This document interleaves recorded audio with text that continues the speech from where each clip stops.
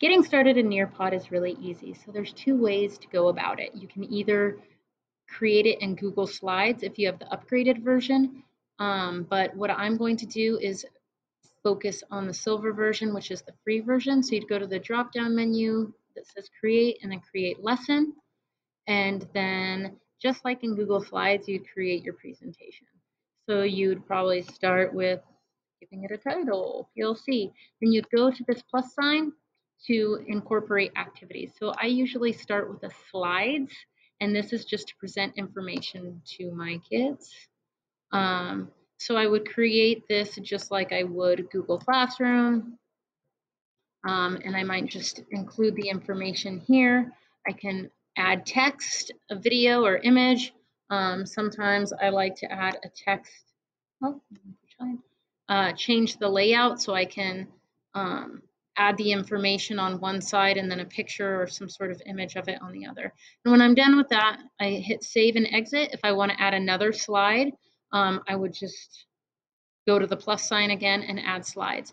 But if I want to add an activity, let's say I've added a few informational slides and I want to add an activity to test them about what they already know, allow them to practice the new concept. There's a bunch of ways to go about it. So, or a bunch of different activities. I guess only one way of going about it. So I'm going to highlight a few of the activities here. There's fill in the blanks, which I use a lot for vocabulary. Quizzes, matching pairs, again, is great for vocabulary. Polls, which you can use for anticipatory sets. Open-ended questions, I use a lot for formative assessment. I use it as a ticket out the door. So if I've just explained a concept, I might ask them to summarize what we just learned or explain how to conjugate stem-changing verbs, whatever, and then I can look and see if they've understood it, or if I need to go back. I like the Collaborate board a lot. It just makes things a little bit more engaging for the kids. It'll pop out whatever question you might have on the screen, and then they can add. So it might be maybe like make a prediction on what's going to happen in the story.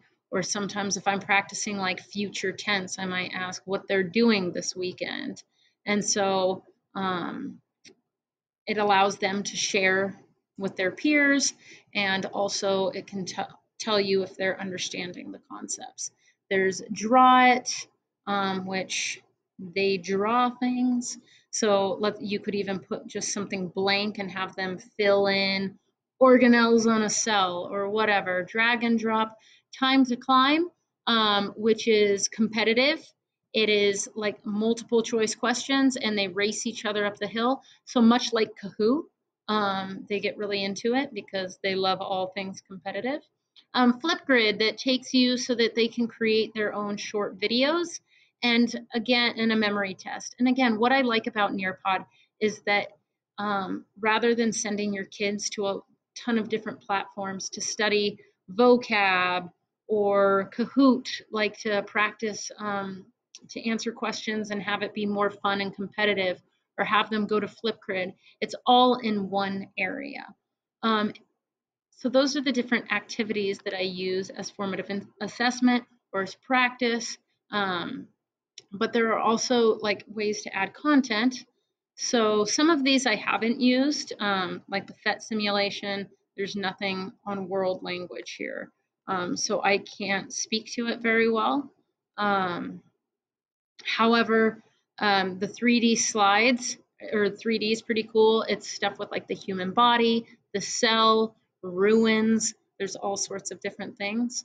I use the VR field trip a lot because it allows students to maybe go to the jungle in Costa Rica or go to Machu Picchu and take a look around, which is, I don't know, pretty cool. And then again, we've talked about slides, audio, which again, as a language teacher, I use. So the last one I want to highlight is the video. I like this one because it's similar to Edpuzzle, in which you can incorporate different questions within the video. You can create one that they already have. I don't like them as much, and there's not a lot for world language, so I don't use them a ton. There might be more in your content areas. I just choose find something on YouTube. Usually I already have an idea of what I'm looking for and have seen it. But again, you can have the students watch it and incorporate questions throughout the video to assess their learning and understanding. So I would play it, and whenever I want to add a question, I can either add an open-ended question or a multiple choice question. So this ensures they do the entire activity and watch the video, and also you can assess their understanding. So that was pretty much all of the activities I wanted to highlight.